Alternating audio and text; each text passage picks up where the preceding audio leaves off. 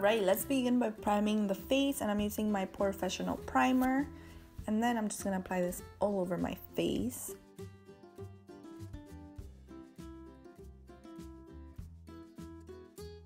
Next, I'm going in with my white eyeliner and then just starting to outline the shapes on the face.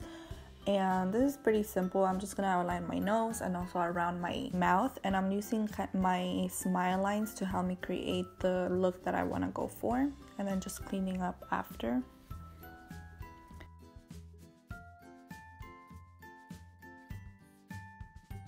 Next, I'm taking my Wet n Wild Photo Focus foundation and I'm putting the darker shade in the outer perimeter of my face and then the lighter shade in the center of my face. And then I'm just taking my Real Techniques complexion sponge and blending it out.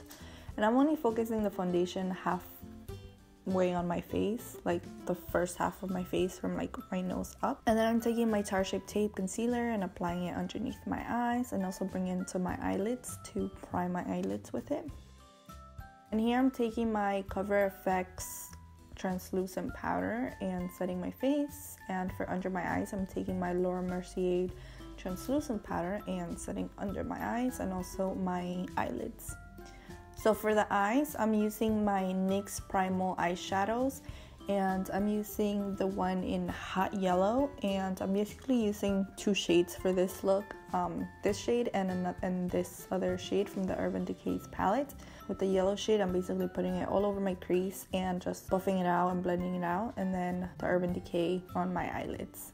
Now I'm taking my CC Beauty palette and I'm using this to paint around my mouth, and you just want this to be an all even layer. And using your smile lines, I keep smiling because like that gives me like the perfect like the lines.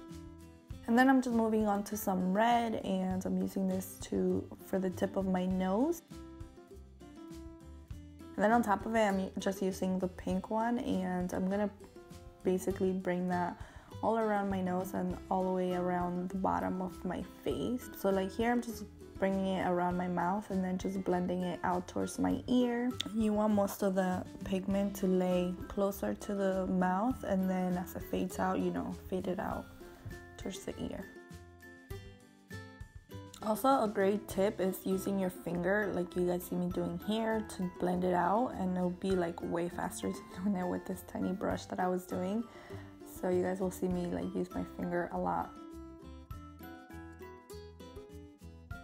And here I'm just using the white paint to kind of brighten that area up and make sure that everything is blended between the pink and my foundation. And it does look a lot blended and a lot more ombre, like a kind of the transition state.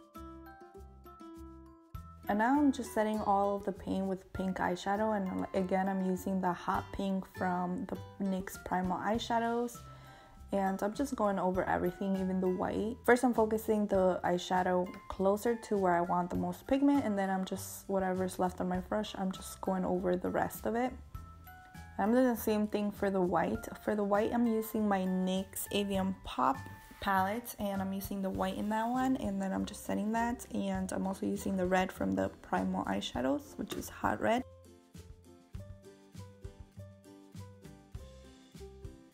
Here I'm just going in with an eyeliner pencil and marking my little points where my whiskers are going to be coming out from.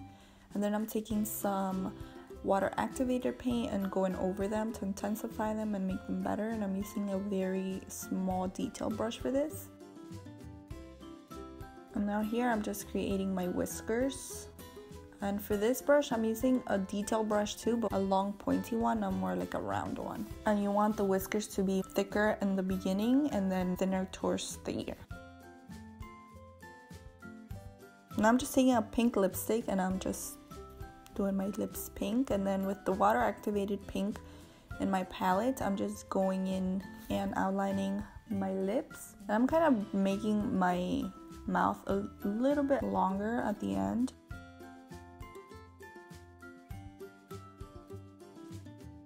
Going back to the eyes underneath, I'm just going in with the yellow eyeshadow. I'm putting that all underneath.